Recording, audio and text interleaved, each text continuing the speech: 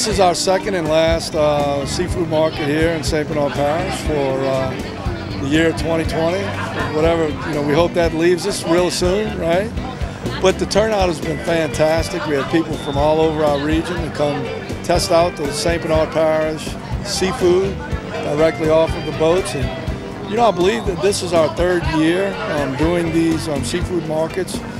We get to talk about St. Bernard Parish. People get to see fishermen doing what they do, off of the boat, and they educate the people so much. And Brad Robin has been so nice to lend us his facility here, and he reached out to us and wanted to do one on the other side, the Hopedale side and Wyckoski side, and it's great. The turnout is great, and looks like everybody's having a good time. People come down here and enjoy fishing.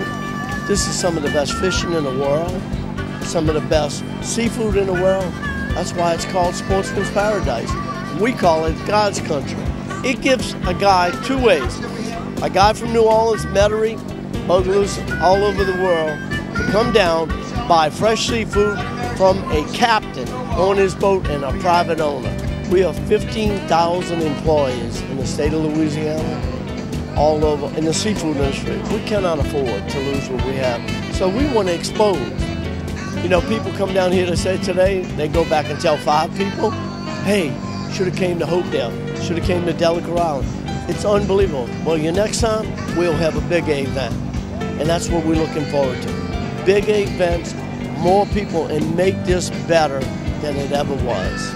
People are so excited that we continue to do this, and we get an opportunity for people to drive through St. Bernard Parish, see what we have to offer for families. They get a taste of our culture and our heritage here. So it's a win-win-win-win for us here in St. Bernard Parish. I want to thank all of our elected leaders in St. Bernard for supporting this. And we're going to continue to do this twice a year moving forward. It's now anchored in our events here in St. Bernard, and we're going to continue to do this.